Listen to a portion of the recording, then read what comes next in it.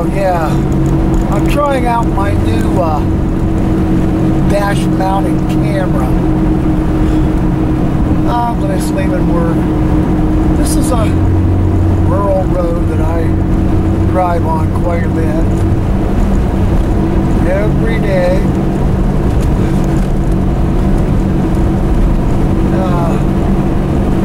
During the winter time, before I have this camera mounted like this, it's on up the road for a couple miles.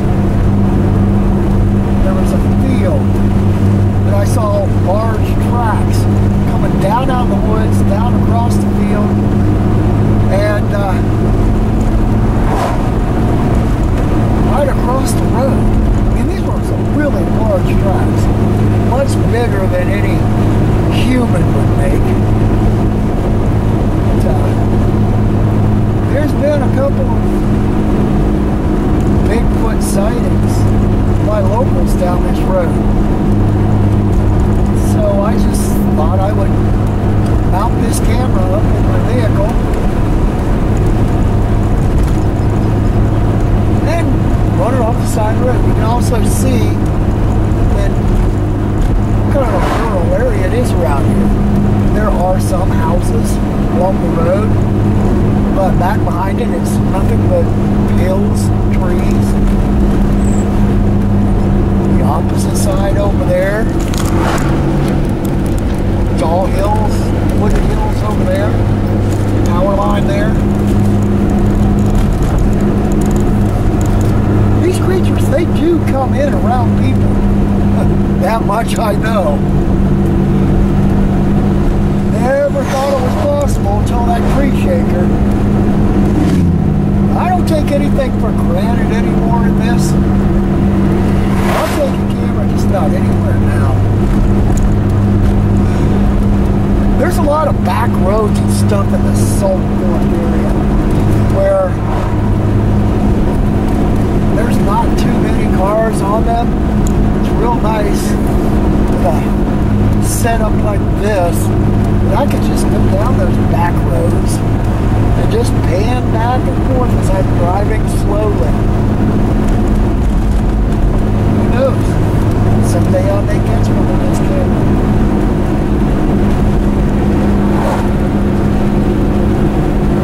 Well, this is a rural area I drive through twice a day.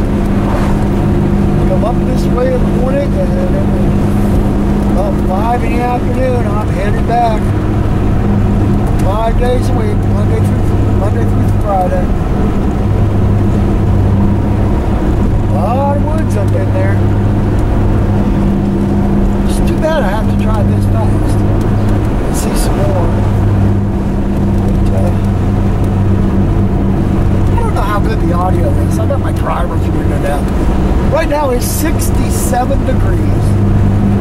It is a beautiful day after the freezing cold that we've had the past couple of months. I'm starting to feel better. I'm probably back about probably 70%. I'm getting there. Once I get back to 100%, I'll be out in those woods every chance I get.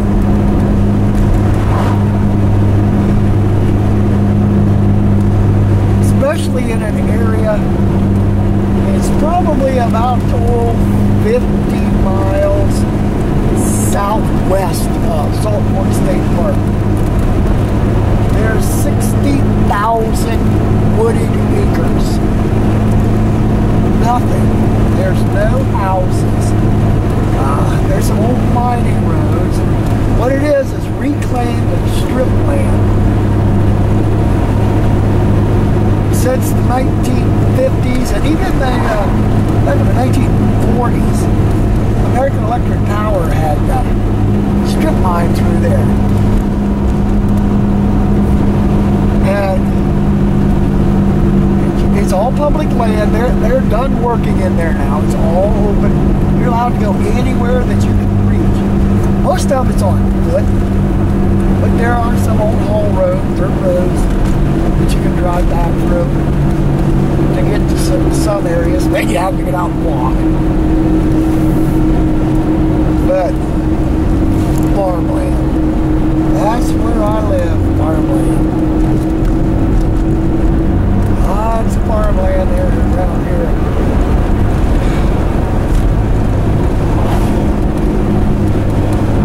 We're just north of what's called the Sasquatch Triangle here in Ohio.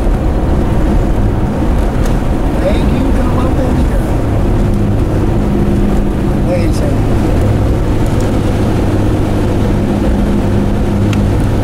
Nothing but woods. Woods and fields. Woods and fields. Few houses once in a while. It's an awesome place.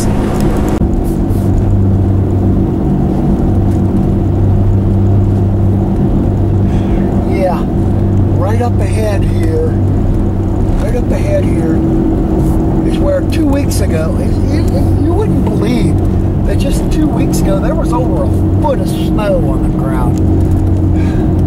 And it was like -6 degrees every morning, -10, 9, freezing cold. But about 2 weeks ago, it was on this hill that's right in front of me up here. Those trees up there, that tree line up there at the top of that hill, grassy hill,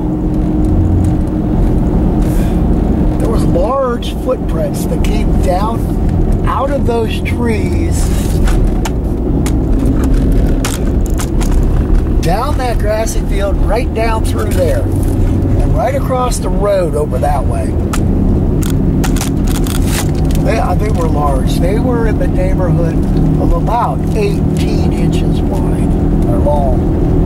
They were huge. Unfortunately, I didn't have a camera. That's private property. That time of morning, I didn't know where to. I have no idea who owns the land. It's probably that big farm that's back there, but lots and lots of area for our hairy woods people friends. There's an area right up here. It's an old train tunnel. It's been closed down for many, many years. I think I've showed it before a couple of years ago. I walked down to it. I'm not going to now. Actually, I took chances on private property. But it's also a place where these Bigfoot could possibly be hiding out. The train tunnel is down over that hill. You can't see it from here, but it's down over there, the opening.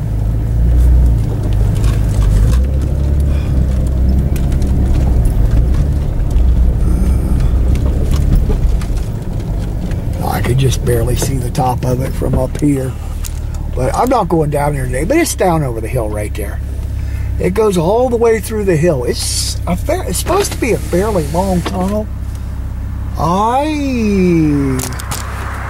Okay. You see that going across there?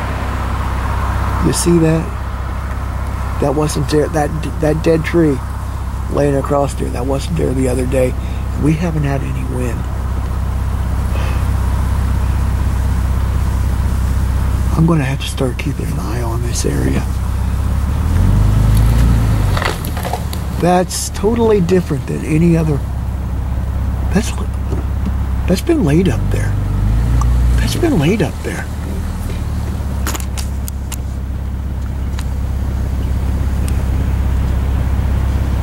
That's in between those. And there's one. I can't point to it.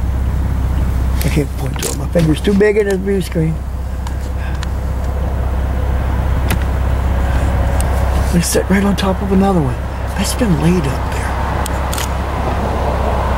I think I'm going to have to start paying more attention to this area, because now that it's warmer, they're going to be back out.